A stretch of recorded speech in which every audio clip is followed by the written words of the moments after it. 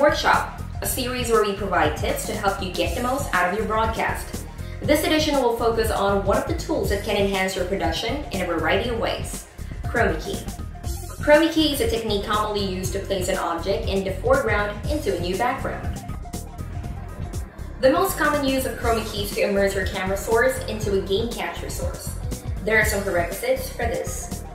You will need to have a backdrop that is a solid color behind you. Make sure this backdrop is as smooth and well lit as possible. Also, please refrain from wearing clothing that is similar to as a background color. Finally, make sure to turn off an auto adjustment of focus, exposure, white balance, and gain on your camera source. Once you have your equipment set up, now it is time to set up Chroma key in XSplit.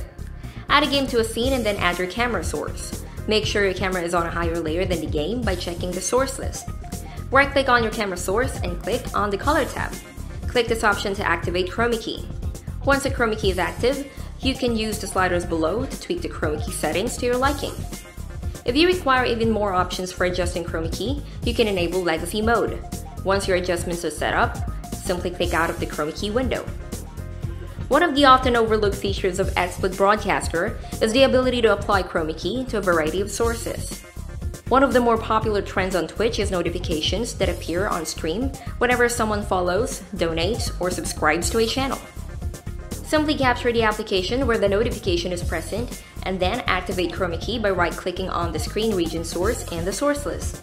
The good part about using Chroma key on other sources like screen regions, videos, or images is that you don't usually have to worry about things like lighting or a smooth backdrop. Well, that about wraps it up for this Chroma key tutorial. As with most tools, it is best to take what you've learned and experiment.